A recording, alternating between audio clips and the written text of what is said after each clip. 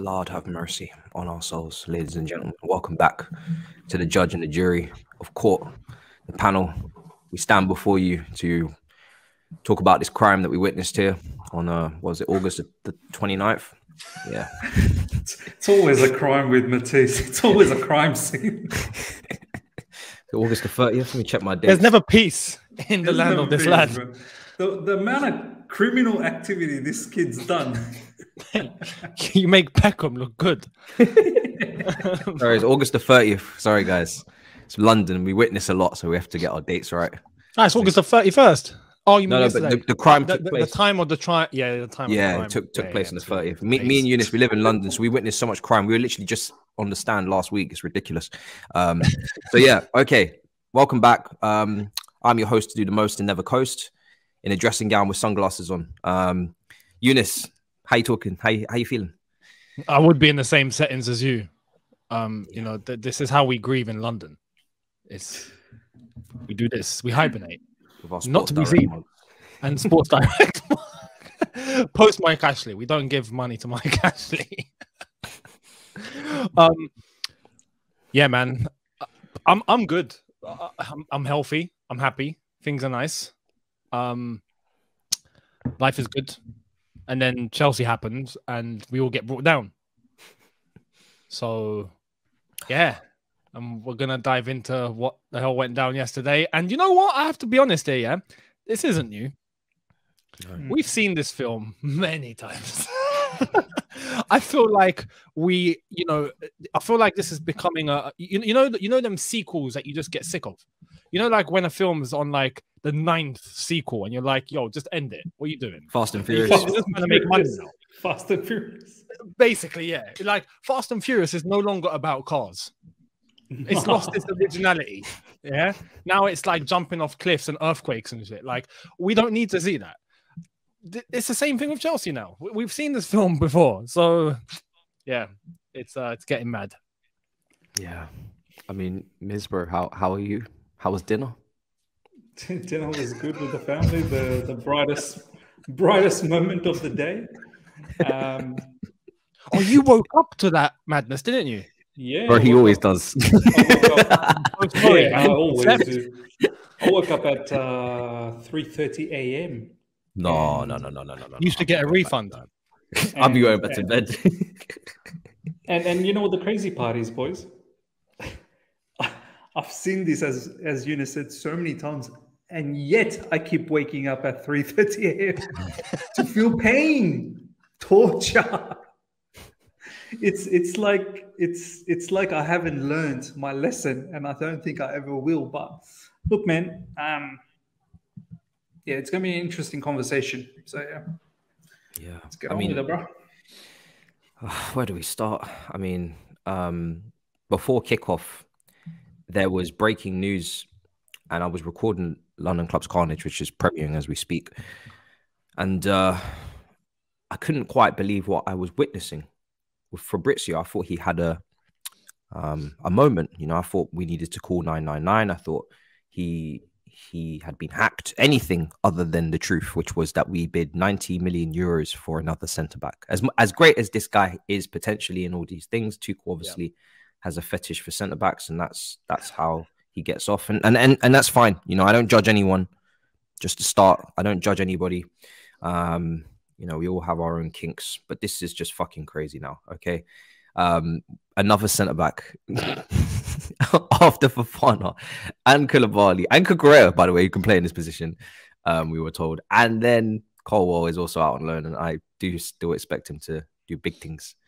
And we're getting another centre-back. But that's all cool. If you have, or if you even are aware of the midfield issues, but currently doesn't seem like you are. You're surprised at the midfield issues. But I want to preface, this is Tuchel in, or at least for me. I'll let the boys give their verdict soon. I know social media is starting to have heart attacks and they're starting to say, wow, you're not Tuchel out yet. We're doing that again. I'm Tuchel in, firmly Tuchel in. I think he's done so much. So I want to say this off the start, just in case we get clipped by minerals. We need vitamins, not minerals now. No water. Hand out the water, if anything, for some of those guys on the bench. You have to sit there and hand out the juices. Give the other guys some minerals, maybe on the starting 11. I'm going to preface. I want to start. We're Tuchel in, or I am so Tuchel in. I appreciate everything he's done over the past, especially past year. Champions League is great, but the hard times are where we stick together as family. Do you know? Sanctions, wife, Lukaku, the bastard, still an issue in my side. Not just because he's left now. Oh, he wasn't really the issue, Matisse, was he? No, he was. You can have two problems. If your house is on fire and your car's been stolen, you have two issues, people. You don't have one. You have two issues. The car got fixed, or we found the car, and the house is still on fire. So I appreciate all of that. And now it's about him going through a struggle. We went through a struggle as a club. He brought us out of it. Now he's going through a struggle. And I'm hoping we can stick by him whilst also analysing and understanding that he needs to be better, and hopefully he also sees that and he also improves as well as the team. But yeah, just insanity. So I don't even know where I want to start, Younes. I'm so discombobulated right now. Yeah. I feel you, because we said this before coming on. It's not just one issue. There's multiple things happening.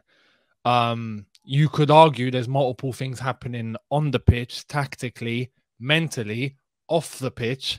There's a whole wide range of issues. And I don't think at the start of this season, we actually understood just how deep things actually were, because we could see preseason wasn't right. All of us were talking about how preseason was not good and something was off. And I started talking about things like body language. Something doesn't feel quite on the button. It just feels a little sideways, feels a little left, right? But it's preseason, and you think it's all right. It doesn't matter. Well, it does matter, but it's not the end of the world. You have teams that start preseason, they do amazing, then the season starts and they capitulate. You have teams that have a crap preseason in terms of results. With us, it wasn't just results. There were other things that weren't good, but you have a bad preseason in terms of results, and then you start the season and you're flying. So we're like, okay, give the benefit of the doubt. Season will start. We'll see where it goes. It as game by game goes by, it all starts to make sense as to what the whole situation actually is, and the clarity of it is starting to show. And now we're actually starting to realize, yeah, this squad, this team, and albeit I'm Tuchel in as well. Let's just have it right. I want to put this out there first, right? It's okay to criticize someone and still want them in the job. Yeah, it happens at every day at workplaces, by the way. Like when people... So let's talk about it, right? Because some people think that you can't do this, and I'm going to teach you because you need to learn. If somebody's performing in a job and you're reviewing them for the month and you have some critiques and some things that you don't like, but you still really like them overall and you still want them to do well, in fact, you care so much that you have the energy to critique, because you see, if I didn't care, I would just go through the motions and be like, I don't really care. I'll just get rid of you on the spot. I don't really care about the midfield imbalance. I don't really care about, anything, because you're leaving anyway. But because I care, I stress myself out about it, and I talk about it, and I wear my sunglasses and my dressing gown, and I drink my tea, and I get a couple hours sleep because I can't stop tossing and turning thinking about them goals conceded and dribbles passed from Jorginho and all these things. So when you really care, you critique. When you really care about your friends or your loved ones and they fuck up, you tell them. You don't just let them keep doing it. Or if you feel like they have messed up, you say it. Or if you've got an opinion on something that they've done that hurts you, you say it. So this is life. But carry on, Younes. I just think some people just don't get that. They just think we should just say fuck it. Exactly. Like there's a lot of people, and it's a bit mad. And I think it's the minority, if I'm being real. That there is a silent majority that don't actually impose what they really actually think, and then the ones that are loudest are the minority that tend to be like, oh my god, oh no, okay, no, we're gonna criticize Tuchel. What? He's out. Tuchel out. Like, no, that's not how it works. There are things that he's got wrong too. Aside from the players and what's going on and the body language, and now we're hearing things about what's going on within the camp and all of that, and it's looking a bit mad. But Tuchel has portion to blame too. It's everyone. So when you start to look from pre-season all the way forward, and some would say even at the latter stage of last season when we just about got away with it, with top 4, now it's all starting to make sense. Game by game, you start to get more and more clarity. And we're starting to realize just how much surgery this squad and this club actually needs, and what we've gone through. And now we've got a new owner without a director of football, with all these things that have happened. It's looking a bit mad. It's looking a bit mad because we all have an idea of what the solution might be. And I think there's one key indicator as to what one big solution would be. And we know that's getting a midfielder in this transfer market, which I don't think we're going to get. And that scares me because now I'm thinking if this transfer window ends after deadline day tomorrow and we don't get what we need, we might see the same results. And on top of that, the problems are already existing away from the transfer market, within the squad, within some of these players and Tuchel. I'm worried. I'm worried now. So, yeah. It's kind of therapeutic in a way that we can go back to pre-season where we spoke about the performances and the lack of clarity on what we're trying to do. And just obviously we were still taking out a lot of the players that we don't rate. And even, you know, pre-season where we left some players behind that want to be here and we took some players that don't want to be here. And before I go to you, Miz, I just feel if there's one thing, if there's two things, one is a Jorginho alternative for the season in as a sitter, whether it's existing or outside, we buy one, but it seems unlikely. So then you have to take a look at Trevor Chalobah because it seems like Ampadu's leaving, and I think I've just seen that he is going, so that hurts my soul because I do feel like he would have been an alternative, and I've said that all summer. Whether he's the quality needed, that's obviously he has to show that if he was given the chance, but he did turn up to pre-season. He did give you those quotes of I'm willing to do anything for the team, I'm willing to play anywhere. He is a senior, he has played for Wales, he is not a child, he has played senior football at the top level in the top 5 league twice. I do feel like that Tuchel is a little bit nervous to play some of these guys, and that's fair, you know.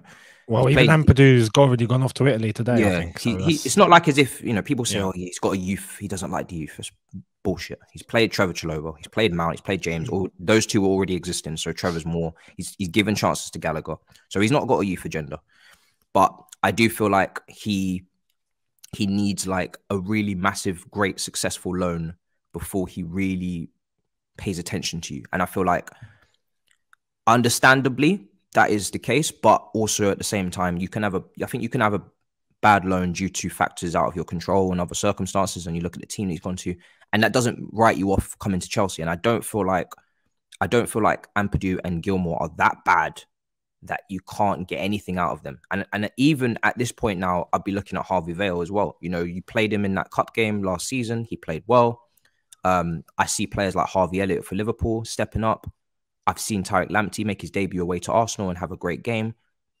I'm not saying that these guys are the solution and they're 100% going to deliver. That is the unknown. You sign Chukwuemeka. Use him. Give him a go. Like, we can't get any worse. We're already screwed. And you're playing players that don't want to be here. Pulisic's heads all over the place. And then, obviously, you come out with the quotes about, you know, not everybody wants to be here, the commitment, I understand that, it's true. But then don't play them then. Don't use them. Like, use the guys that want to be here, that 100%. When they come onto that pitch, they are ready to die for you. They're ready to put everything out there and they want to prove themselves. They might surprise you. They might surprise you. Harvey Vale could come on with his creativity and his nous, and he could come on and create something out of nothing, give you an assist, and you just sit there and like, whoa, this kid, he's actually good. And that could be a spiral for things to come. We finished top 4 with a bunch of kids under Lampard in the first season. We had not just one surprise, we had about 4 or 5. So we got good players, man. But if we just take out some of these other guys as well, then you never know. But Miz, go for it, bro. I'm going to try and systematically break this down, right? First of all, the whole Thomas Tuchel out thing. It's insane to think you want him out now. Like, Todd Bowley's just invested how much? Raheem Sterling, Koulibaly, and more. Wesley Fofana, yeah, Cucurella, and like this is a non-discussion. He ain't going anywhere. Thomas Tuchel ain't getting sacked now. And if it were Roman, maybe. Yeah, maybe. And you know what? To a certain degree, I don't want that kind of situation anymore. Like, yes, that gave us trophies and whatnot. Of course, I love it. But this attitude within the fan base of sacking and hiring, we've got to stop. We've got to actually tackle the issue. And if you're sitting there and thinking Thomas Tuchel is the biggest issue, so there's little issues, but he is the biggest issue, you couldn't have got it more incorrect than that. Like, that is the real truth. You're not going to invest all that money. Todd Bowley is not in a situation where Todd Bowley actually really trusts this guy. Like, he's got high praise about him. He's about to give him a contract extension. Just a couple of weeks ago, we were talking about Thomas Tuchel getting 2-year contract extension on top of the year that he's got left. He's not going to get sacked, and I don't want him to get sacked. None of us wants him to get sacked. We want him to figure out ways to do things. So that's one thing. Yep. 2, the next part in that systematic breakdown is, look at the players he's brought in, right? He's brought in Sterling. He's brought in Cucurella. He's brought in Koulibaly. Has any of those brothers been bad? Besides that Koulibaly snap reaction against Leeds, has any of those 3 players been poor so far that they've featured? Probably you would categorically say they're probably the standouts? Yeah. Okay. So what have we established here? Let's give him some more of his signings so that he can truly imprint his vision in this team. Whereas if Fofana's coming in, hopefully we won't see too many games where Azpilicueta has to play in the back 3 or even as a makeshift back 4, whatever, right back. We can start seeing another player come through. Hopefully we get some forward players. There's some news coming up right now that Aubameyang, I didn't know this was actually true, but now it is, looks like. Yeah. He got robbed recently and they broke his jaw. Yeah. So he's actually out for a while. So I don't know whether Aubameyang will happen now. Because we need players to come in. Apparently it doesn't impact the deal, but he's going to be out for weeks. So see, I can't have that. No. I can't have a player that's not going to be coming in and he's going to be away for weeks. Like, I cannot have that. I need players coming in immediately to sort things out, right? So that's one thing. So maybe it's a suit. I'm kidding. You never know. You never know. At this moment, who else? Zaha, it seems like, has to happen. So anyway, but that's by the by, right? So Tuchel in, players he's brought in has done well. Third one is, as Matisse touched on a little bit, there's still some players lingering on whether they don't know their future, whether it's in Chelsea, whether it's not in Chelsea. We've done very well getting rid of a whole heap of players, but there's still few players that need to go. And I don't think it harnesses or harbors a good environment when you've got few players still within the group that still doesn't know where they're going to be. That's the other thing.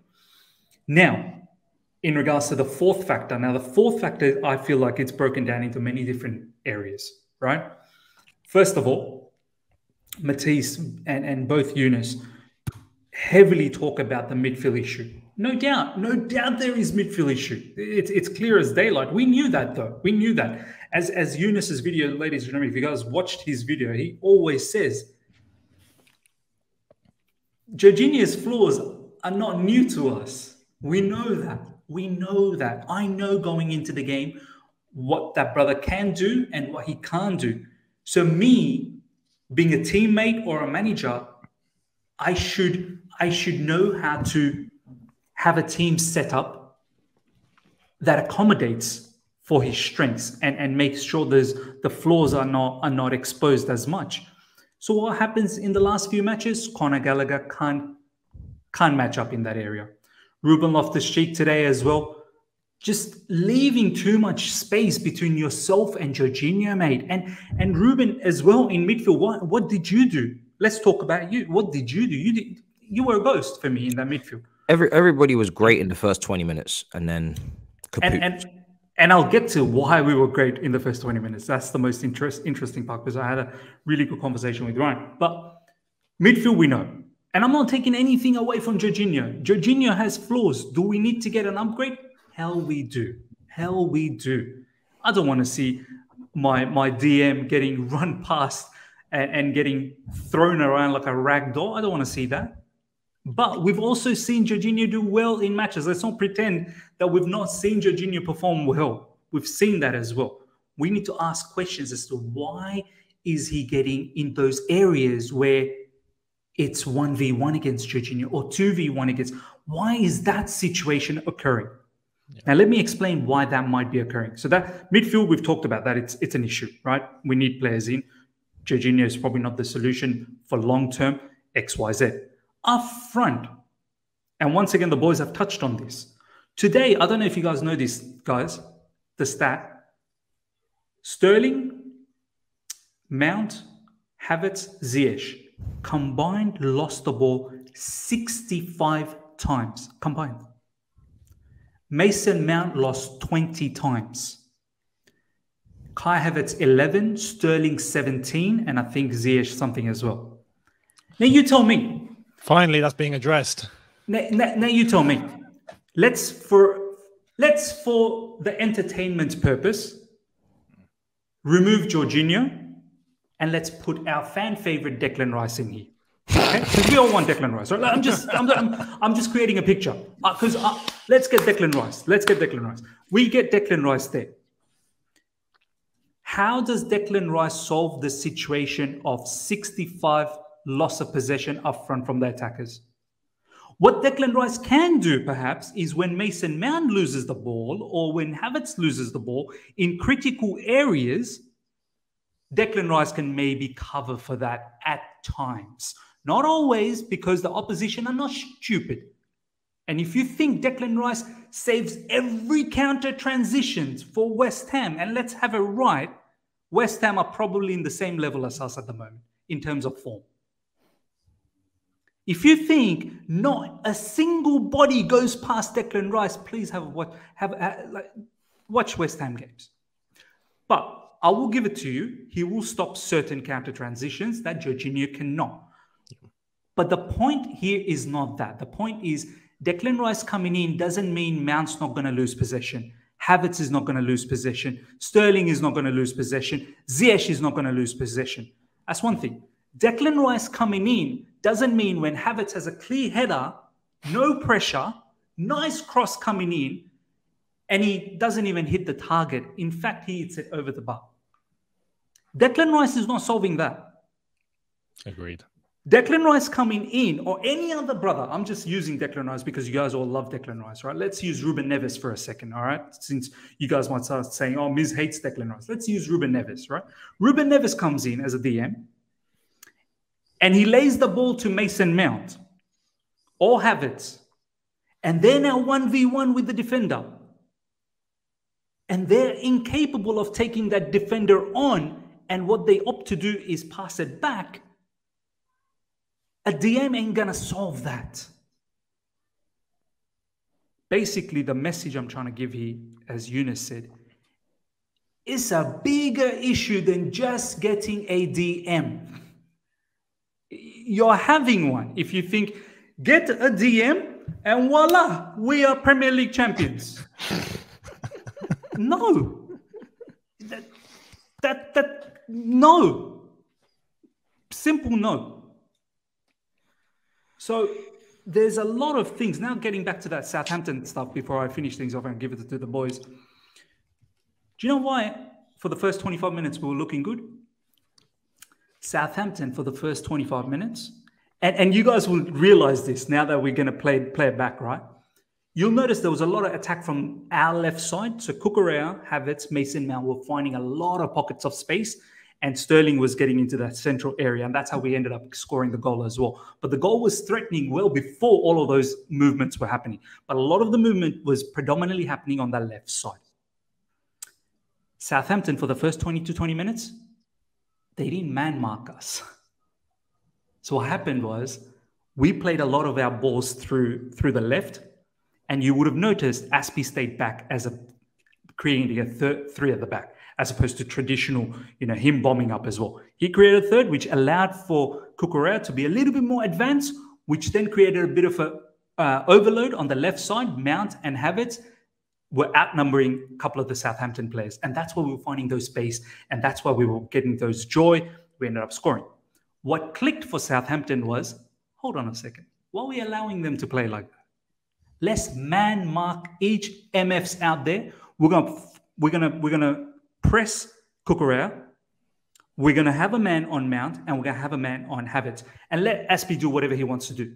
And all of a sudden, we started seeing Aspie being further up on that right side, but they weren't bothered about that because they know that ain't an issue for us. That brother don't have legs. We can handle him, right? So then what happens is you guys always say, oh, but Miz, what about Thomas Tuchel and his tactics? Not everything can be won by tactics. Sometimes players need to show their individual qualities to get past. This is what Eden Hazard used to do. This is what some of the greats of this world, they do. So what happened was when we got pressured 1v1 is now Cucurella has to pass it to Mount, and Mount's got a player right on him. What's Mount got to do? He's got to be able to wriggle away from that person so that he can create that overload again and allow for Havertz to be free, but he couldn't do that. Doesn't have the ability to He can't do that. He doesn't have it in him. And it's not just Mount.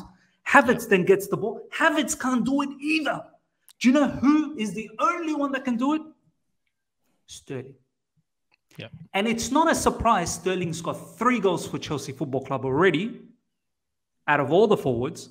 And he looks like the only forward attacking player that can score goals for us. Mount doesn't look like he can score. Havertz, you can have an open goal and he'll still kick it over. And this, ladies and gentlemen, is the issue, magnitude of problems. Now, you can sit there and go, get Thomas Tuchel out. But you think the new manager is going to come in? What if they come in and they go, I don't like Cucurella? Well, we just bought him. I don't like Sterling. Yeah. I don't like Koulibaly. He's too old for me. There's a one extension to add to your last point there that I want to say with Sterling. Being able to have the ability to get, creative enough to get past the defender that's man marking him and to find the space himself. And he did actually at times do that in the second half when we looked blank. But what happened? This is exactly what we said when he came in. We have players that might bring his level down because he gets past a man. And how many times did Sterling end up losing the ball in that second half? It's no coincidence because there was no option for him to get to. He then, therefore, has way too much time on the ball. He gets pressed. He loses the ball. There was times there where he would get past his man, get into the box or near the box. Where's the option? Mount's not losing his marker. Havertz not losing. Well, Havertz already come off. But everyone's not losing their marker. And he's hesitating. Who? Okay, try and go back. All right, now I've got 2 men. Lost the ball. It's not helping anyone. And as you've said, that is a big marker. It's not just a DM. It's the positions in front as well that have to be addressed. But this is my thing. We're not going to solve all that by tomorrow, are we? I'd love to think we could. We're not going to. I don't even think we're going to get one player in those positions that we've just spoken about. And that's what scares me because where's the solution within the team? I don't know who it's going to be. I think is what Matisse said. Maybe Thomas Tuchel, once the window completely closes, you'll have to make a tough decision and start looking in the academy. You'll have to start looking at Harvey Vale. He's got to start looking at Billy Gilmore. He's got to start looking at all these players. You have to. Billy's a big one. Was on the bench yesterday. Definitely an option. Now has a squad number. Brings on 4 of those guys in the second half where I don't know about you guys. I didn't know what we were playing. When he brought on Chilwell, Pulisic. Second half was a blur for me anyway.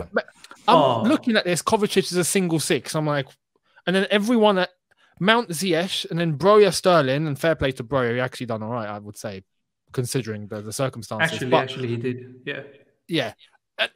I'm just like, there's not even zero chemistry here. It's like it goes into the minuses at this point. It's like minus 50.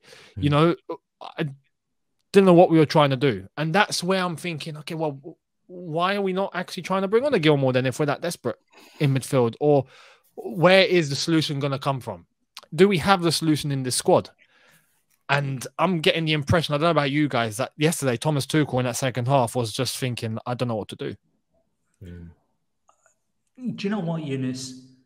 100% agree. He in that second half, when it was 2-1 and we're chasing and we look so clueless, he also probably felt, I don't know, I'm looking at the bench, I don't know what else I can do now, because Younes, this brother used to have Osman Dembele in his team once upon a time. Like, do you know what I mean?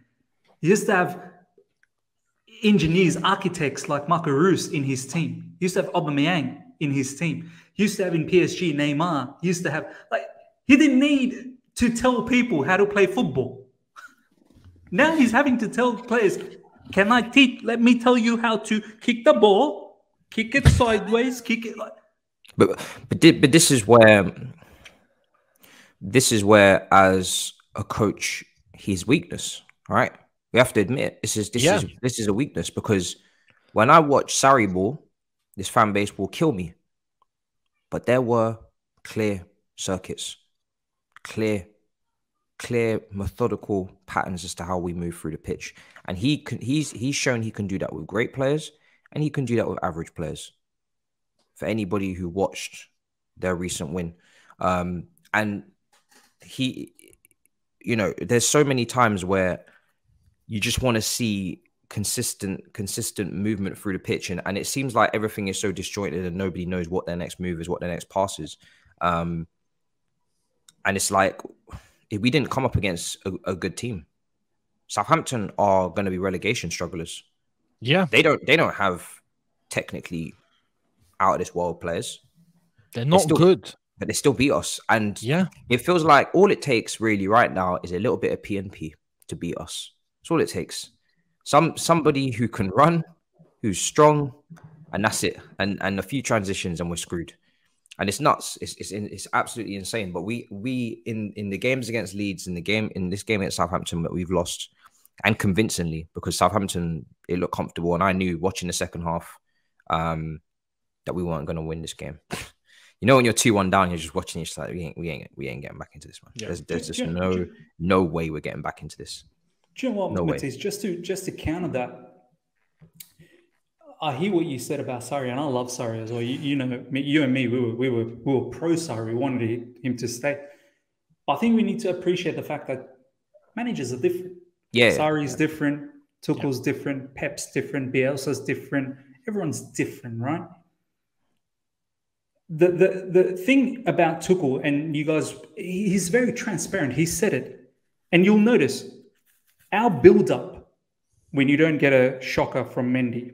Our build-up is generally spot on. If you notice, there's several times where we build up and we nicely get out of our defensive half and we get into the final third. Our issues begin from the final third. We don't know what to do. But Tuchel has said, boys, I don't train players in the final. That's where I leave it to them, to their creativeness, their vision, their imagination kicks in. I don't train that. Now, you can sit here and say, you know what, sack Tuchel. He doesn't train that. Sack him. Because other managers do. But this is what you're going to get. Different people, different philosophies, different ideologies. Tuchel, Pep's another one. It's not like Pep sits there. Pep also teaches them how to play out from the back. And then you'll notice it's those technicalities, those engineers. You think Pep tells KDB how to put those passes? You think Pep actually trains him that? That's KDB's imagination. That's his vision. Do you really think he sits with Bernardo Silva and tells him how to find those intricate passes? No. Haven't you guys heard Mourinho say, I don't teach footballers how to play football. I get them to play how to play my football. I'm not bringing in Tammy to teach him how to now kick a ball. Tammy should know that. I'm going to teach Tammy how to play my football, Jose Mourinho football. one of the biggest flaws for Thomas Tuchel right now is he gets everything done, and you guys would have seen it. How good do we look from our half to bring it to the final third, and then everything just collapses? There is also an element of some teams now, I think, almost allowing us to, I think in an aspect, I don't want to say, well, maybe it is, maybe figured out exactly what we're trying to do and know that we don't have, ironic, we don't have the minerals. So it's funny that if we're playing out of the back, now there's teams that will go, yeah, no, come and bring it. We'll let you go on. It's fine. Get to the final third and see what happens. And they're all just there waiting. As you said, they mark man for man, or they have enough bodies in the box. They know we're not potent. And now, what do? Yeah, all right, build-up's great. Possession, 75%. Fantastic. But as we've seen, today's stat with, it's ironic, with Kai and Mason, 777 minutes combined, no goals, no assists, nothing. By the way, DM will solve that. DM will solve that, but a DM will solve that. Yeah. Do you know what I mean? If this team's not hard to beat, this team is nothing. It's a lot deeper, boys, man. It really is a lot deeper. That's why I saw both of you guys with your videos, and you guys were obviously spot on. I had a different spin. I actually said in my video, I'm convinced after watching that match against Southampton that give Thomas Tuchel the caliber of players he needs, we won't be in this issue anymore. I'm convinced. I am actually convinced, because the 3 players so far for him that's come in, they've done well. Give me 3 more. Give me 3 more. And watch him at least keep us in top 4. And then hopefully transfer windows from there on, he can add a few more in. I'm convinced, because some of these players are not up to it. I'd hope it's not just defenders, though. that's the thing. And, you know, with the problems not being addressed, as we've already said, we also now know that away from the pitch, off field, right, there are things happening. Players aren't happy. Certain players that were even on the pitch yesterday. We saw what Pulisic did. We saw Ziyech was meant to go. Now apparently he's not. You can't have players like that just lingering about. Especially someone like a Pulisic who's made it public. I want to go. See you later. He was dreadful. He was out of position, but he was poor. And that too, exactly, yeah. And he's used out of position, and he's only going to get more frustrated because of that. And he doesn't have a way out. He's going to have to stick around. It's going to be hell. So he came on angry. Yeah, he did, and he left even more angry. And you know, going down the tunnel, didn't say anything to the fans and whatnot. That's peed a lot of people off. But as people that sympathize with him, it creates toxicity. And you know what happens in the Chelsea room when there's toxicity? It's chaos. It's chaos. It is. It's chaos. And at that point, you ain't winning games. Screw it. Forget tactics and forget everything on the pitch. You need to solve the dressing room first and solve this issue first. And if you have players lingering about that literally do not want to be here, on top of the ones that didn't and have already left, and that's cool, but the ones that are still here that want to go and we can't find a solution. And because of that, we can't create room in the squad. We can't bring in more players that want to come in or that we want to try and get in. And on top of that, the targets that we think we actually need, we're not actually even going for. Instead, we're trying to get a deal done for Gvardiol for next year. It's mad because you almost have a certainty as to what's coming, at least in the next few games before the World Cup. And it's not going to be pretty. I think as well, like, there were so many players we had to get rid of. It was borderline impossible task. It's mad how much surgery, yeah. I'm going for our outgoings now. Barkley was released, thank God. Bakayoko seems like he's going to have his contract terminated, according to Demarcio. Hudson-Odoi was given his loan. You can argue he's still mentally onside with what Tuchel's trying to do, more so than Pulisic. Christensen, Rudiger obviously gone on freeze. Malang Sarr gone. Lukaku, Emerson, Werner. Alonso's on his way out. You know, it's a lot. And then on top of that, Pulisic and Ziyech, that's half a squad. That's half a lot of starters. There's a lot of starters there. Batshuayi still to go as well. It's a lot of players to get in and out in one window, and it's borderline impossible.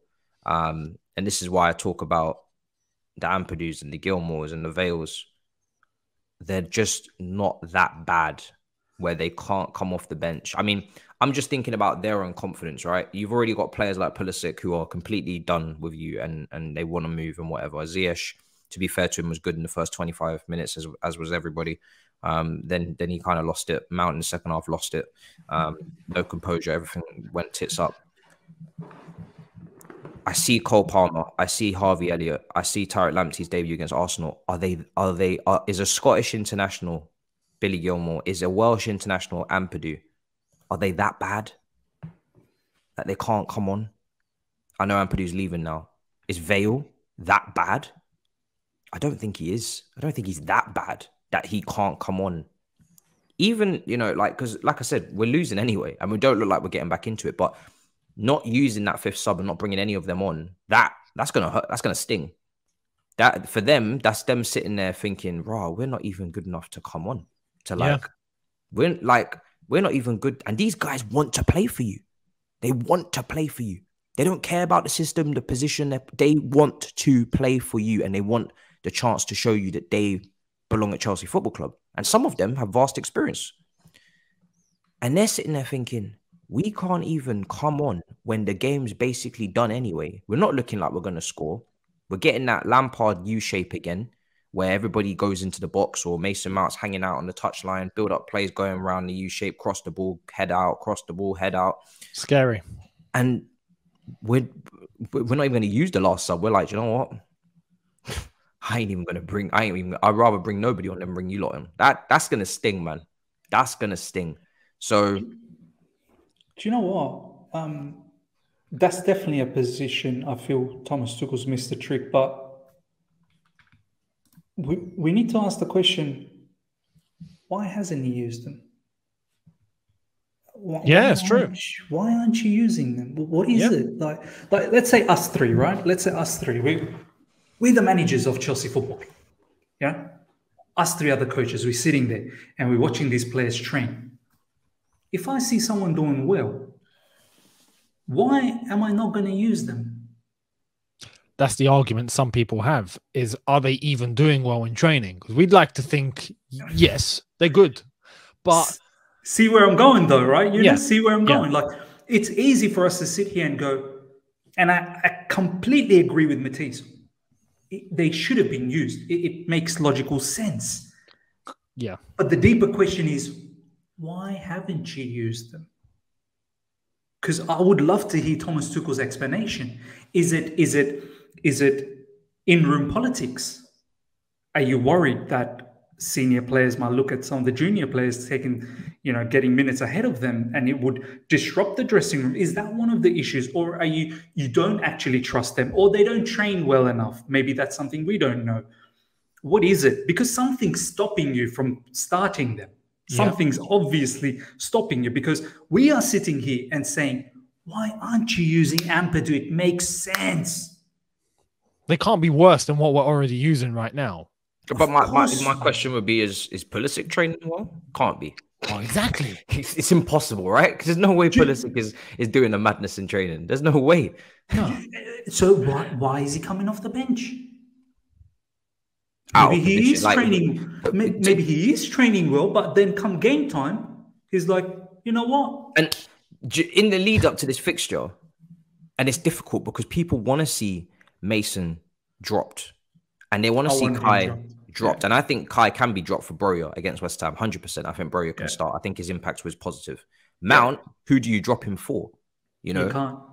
That's the problem, isn't it? Who do you drop him for? You don't have an option unless you are going to be so ballsy as to start Harvey Vale, but that's not going to happen. That's not going to happen. Ziyech's mind is elsewhere. Pulisic's mind is elsewhere. So we actually don't have any competition for those areas, and that's where maybe complacency can set in. And it's a thing where it's like, even in my preview, I started Pulisic. I said, you know what? Me too. I want Mason Mount to sit there on the bench, and I want him to know that he's not a guaranteed starter. I would want to send that message. So I said, right, let's play Pulisic. And I can't completely say that starting Pulisic would have been completely wrong, because I would not have played him at right wing back. And maybe if he had played in his natural position, he would have played well. I don't know. But it's very clear that when Pulisic came on, regardless of what position you're playing, his mind and his He wasn't in it. He was vexed. He's vexed. He was vexed. He was vexed.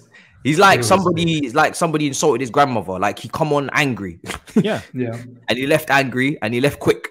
And I don't even really get angry about it. I think sometimes people want to deflect from the real issues and start talking about Pulisic not clapping the fans. Yes, maybe the away fans are pissed at that. I personally wouldn't care. I would have walked out anyway. As soon as the final whistle blown, I'm not really looking for your claps. You've had a shitty performance, all of you. I don't really care. I agree. I agree. I agree as well. You can come and clap me all you want, but at the end of the day, don't need claps. You've just put in a shoddy performance. I'm already pissed. Your clapping is not going to do nothing for me, my brother. I'm going home. I got to get from Southampton all the way back up to London quickly. On a weekday. I don't have time. On a weekday. I don't have time for you to come clap. Go. You leave. I leave. We don't need to speak. It's like getting into an argument with your girl. We don't need to talk. Go. Imagine at the end of the argument, she goes, and you go, oh, that made it all better. No. Who's sleeping on the couch? Exactly. Answer me that, and we keep it moving to the next day. No, that's toxic. But yeah, so for me, it's like I don't care. I really don't care. So when people start talking about Pulisic, 15-minute cameo out of position, I'm like, I'm not saying Pulisic's good enough right now. I'm not saying that he should still be here. I think it's best for him to leave as well. But that's not Pulisic's 15-minute cameo in the last 2 games, one playing with 10 men and one playing out of position. That's not the root of the problem. And when people start talking about these other things, they're just diverting attention from their favourites and people that we need to talk about, like Mason Mount, like Kai Havertz, like Jorginho, because everybody's got their own different cults and their own little allegiances and their own little fortnight little battles going on and reviving this guy. And I saw people tweet after when the goal went in, oh, Mason Mount gave the ball away and we conceded. That's not the full story. No. That's not we the had full story. Enough time to recoup, but that's when the midfield imbalance comes into play. Completely, yeah.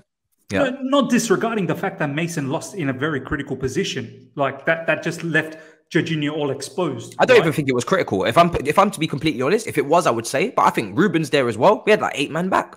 Both of them. Probably right. Jorginho and Ruben. Everybody was back. It was only Mount and Kai up there. It couldn't be more safe. Yeah, maybe it wasn't so critical. But the fact is, you losing the ball in that area, those 2 brothers are not ready. They're not anticipating. This is the other concept that I want to share with you guys, right? I don't know. I saw this documentary of Pep the other day, right? Yeah. A while back. This was maybe when he was in Barcelona. And he was saying to this journalist that he goes, not only I want the players to want the ball, but I want them to anticipate when they lose the ball. Mm-hmm. You need to anticipate that any moment it could be a mistimed pass, or you could actually lose the ball, like being taken away from you. So he goes on to talk about the structure of the team has to be in a manner where, yes, you stay compact so you can have those passes and open up the opposition. But at the same time, if any of those passes are wrong, that your winger is not too wide so that they can't collapse back in. That your defenders are not too deep that they can't close. I loved how deep this guy was thinking, that he even thinks about when you're with possession, boys, if I lose the ball, how quickly can I get it back? And what is the shape going to be? I don't think in Chelsea Football Club, I don't think some of our players think like that. No. When we are with the ball, we act like we can never lose this ball. It will never happen. And then boom, transition. And all of a sudden it's 3v2. And you go, why didn't you see that coming? How many times, boys, have we seen we having a corner kick? It's an attacking corner kick. And we look like we're in threat. Why am I in threat? This is our corner kicks are a moment to expose us. Why do I look like I'm in threat? Like the opposition's licking their lips. Like, yep, send that ball in. You're going to get ripped up now. I'm thinking, this is mad. That was like the end yesterday with when Mendy came up. And I'm thinking, we're going to concede it. At that point, I stopped caring. I'm not going to lie. I didn't even care anymore.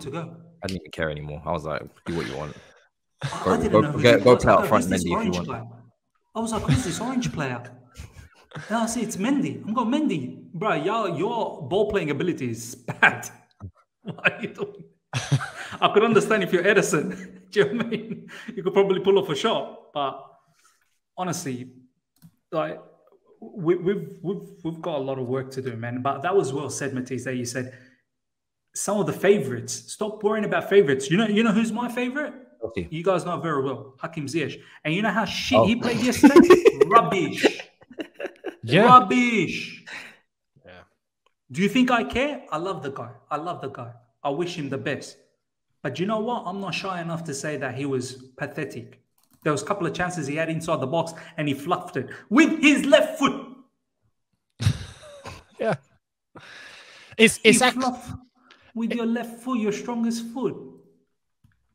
It's actually quite shocking how, going back to that point, we've seen the demise of Kai and Mason and these lads, you know, over game after game after game after game.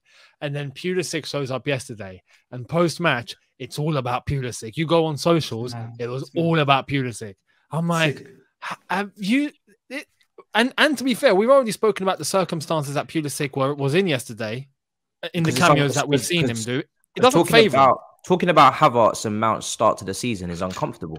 It's uncomfortable. It's uncomfortable. I don't want to do that. The protection that some of these lads have is stupid. It's insane. John Terry didn't get this much protection.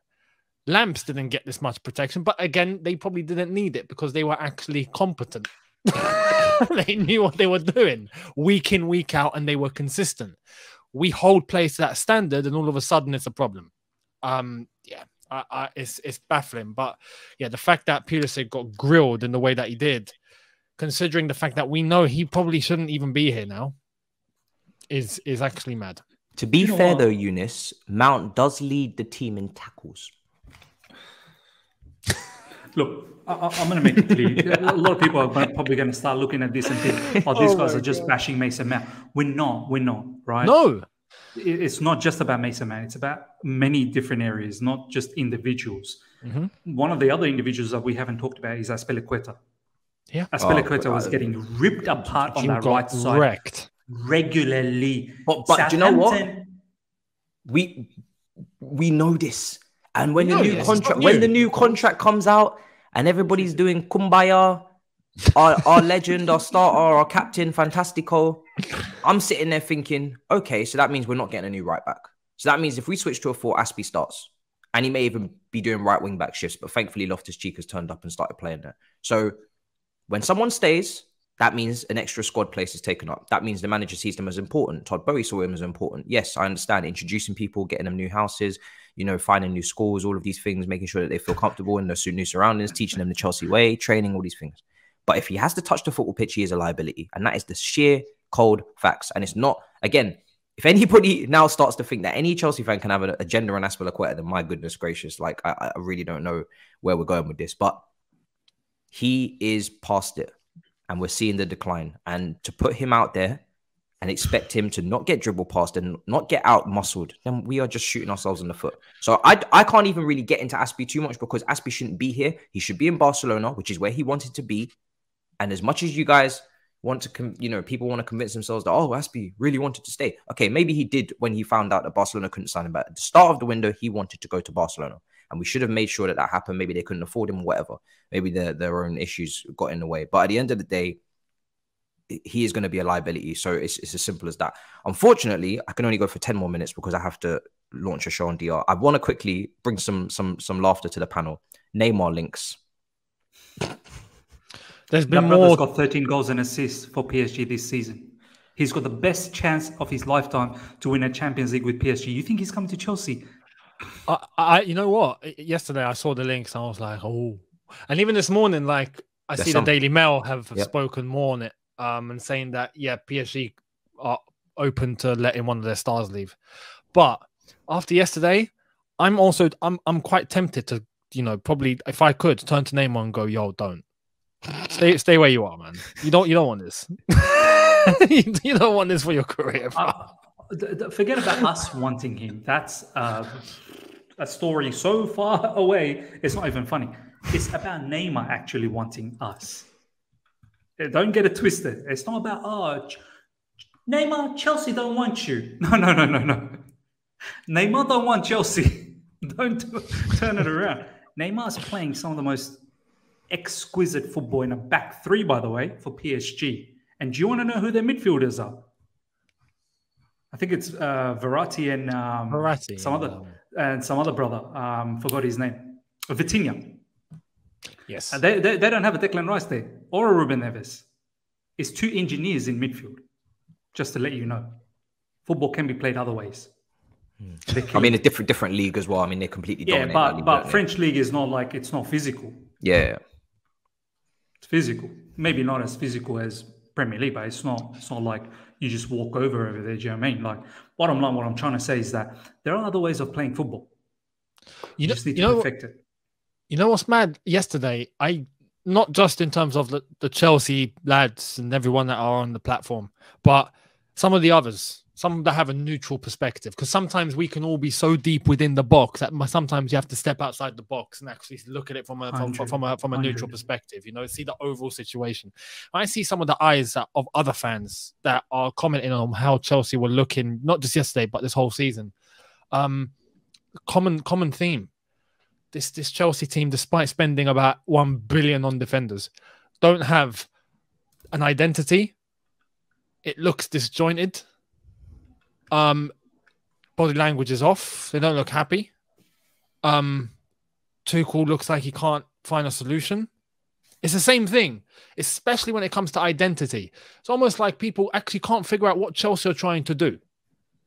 And when we go into detail and we see what the flaws are, because we know Chelsea inside out and we know more within than other neutral fans. But sometimes it's actually key to listen to what they're seeing, because from them, they've got no bias. And when you see, like, yeah, what are we actually trying to do? How are we actually trying to play? It's actually mad, because as we go back to what we said at the beginning, what's the solution?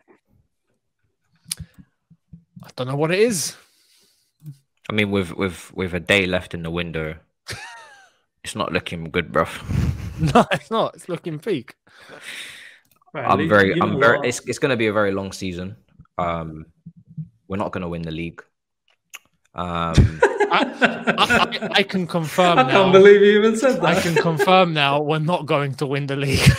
But this is like much love to you, George. George Benson, shout out to you. We're not going to sign Neymar, Aubameyang, and De Jong. I saw your tweet. Oh, did he just tweet? No, it was yesterday. Oh, fair. I wish we did though sign De Jong and I don't know about Aubameyang anymore, but I wish we signed De Jong, man. No, I would prefer Zaha over Aubameyang, but Neymar, Neymar I would lose my shit for. And this goes against all of my pressing principles, right? But Neymar is one of those players like Hazard where you just don't care about that because he's just that good on the football. I will negate for him. You know, Mount and Cucurella, and you can all run around him and look after him, right? He's that fucking good. And people need to know that sometimes in football there are those players. They're very finite, only a couple of them, but there are those players that you don't care, because he solves all of our attacking issues. Fuck it, all of them, every single one of them. He is literally that guy. He is the Hazard, but it's not going to happen. Before we wrap up, West Ham, Scamacca, Paqueta, Cornet, Emerson, Palmieri with vengeance in his heart. Feeling confident. Declan Rice.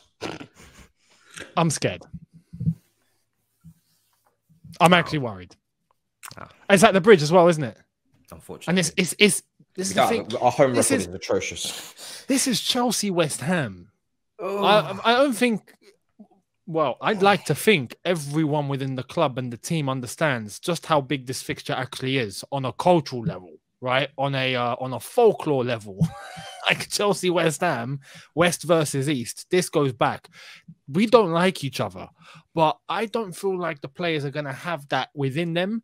West Ham will. West Ham will. They'll show up. And as I've said, we've seen this film before. We know what happens when there's certain things going on in the club, certain things in the dressing room that isn't just tactical or just on the pitch, or there was a mistake from this player or that player that cost us. When there's problems that go way beyond that, mate, the last thing you want is an intense derby like that where you have to show up. you ain't got a choice to think about your mentality or anything like that. West Ham are going to come for it, and I think they're going to smell blood. I'm concerned. I'd like to think that we bounce back. I'd like to think that we have the quality to beat West Ham, but right now, you said it earlier on, West Ham are kind of like where we are at the moment in terms of level. So that's why I'm not worried. Because it's an even game. Both are rubbish. So 0-0 then. Possibly, because both teams are pretty poor. So when two poor teams play together, it could either be 4-4. So was Southampton. Do you know what? I did the watch along for Southampton versus Man United. Southampton deserves something out of that. They did actually deserve something out of that. Yeah, they did. I know they're poor, but their biggest issue is they can't score up front. Funnily enough, they were able to score against us. Did that yesterday. They actually created quite a few to put Man United away. They just couldn't. So I still think they're probably relegation battlers, but they're not poor for us. That's what I'm trying to say. Not poor for us. Well, this has been very therapeutic. Guys, make sure you subscribe to my man Younes Talks Football. He'll be talking football, and there's Younes. That's his name. Don't wear it out. I love the way that his people clamored in a certain comment section to defend him. I didn't need to. Twitter did their job. You know, comment section did their job. You know what I'm talking about. You know, sometimes we make clips of the goats and the farm box. You don't mess with Younes. Yeah, listen. Do not mess with Younes. Listen. I didn't have to bat an eye. More than you can't believe. All you did was get Younes more subscribers, more love. I didn't know that guy. He fucking spits facts. Let me go and subscribe to him. So I don't need to even, you know what I mean? Just go subscribe to Younes and go and subscribe to the other side of the coin. Go subscribe to Miz. He's going to be watching a lot of other teams this season on watch-alongs to even out the pain. And please let me know how Bayer Leverkusen are doing as well. I want to see if Hudson-Odoi can recover. Can't wait. Yeah. Can't wait. More than you can believe. More than you can believe. So we're going to wrap up. I'm about to be dismantled, destroyed, and decomposed by Big Six panel. And I look forward to that later on. Let us pray for my teeth. Yeah. In a bit, people. Peace.